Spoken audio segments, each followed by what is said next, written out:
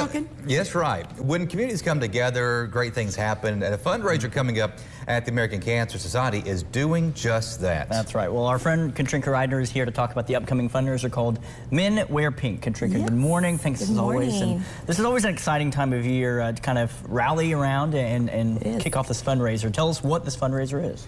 You know, I'm pretty excited about it because obviously I love pink. Yeah.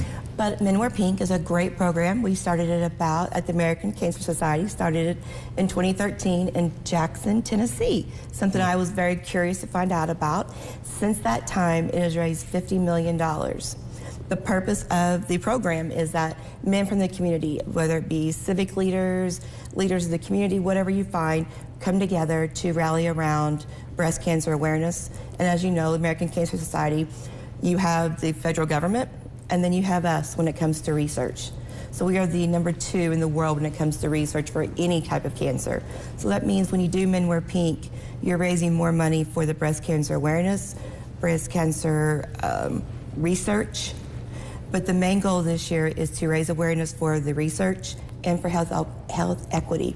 I can get my words out. We want people to, no one should not get a mammogram.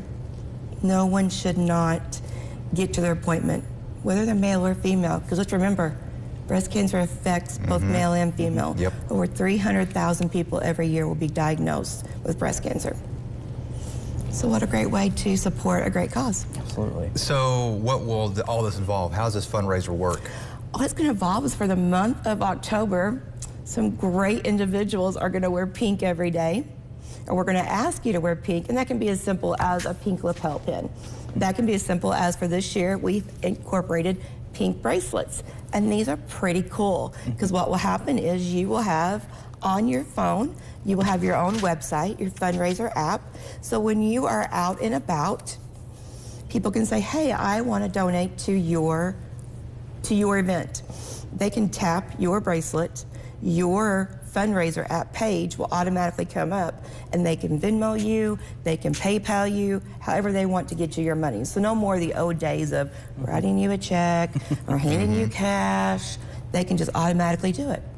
And I think the thing that always stood out to me, I was honored enough to do, when I lived in Bowling Green a couple of years ago, to participate in this as well. And it's, it's a national, not just here locally, but it has the potential to have huge impacts locally. It does. I have got some great teams I'm so excited about. Got some great weathermen that are going to step up. Thank you. Yes. I've heard there's some awesome DJs here in town, I think at Town Square Media, that are maybe going to challenge you guys. Yeah, he's mediocre. Oh, mediocre. I'll win. So it begins. I'm headed there next. I'm going to have to throw that out there. Center Point Energy is a huge, great supporter of ours. McMahon Exterminating, Lawrence Taylor, Edward Jones. Working Distributors has got a great plan going on for us. Primetime restaurant, let alone, we can't forget Myriad Brewing. They are going to host our kickoff party for us Thursday night, and we're just excited. So any other gentlemen out there, you're like, wow, my mom, my grandma, my sister, they dealt with breast cancer, and I want to be a part of that. Come on out to Myriad downtown Thursday night between 4 and 6, and we can get you set up and come be a part of this great community event. Well, I know I will see you. And you're going, are you doing this as well?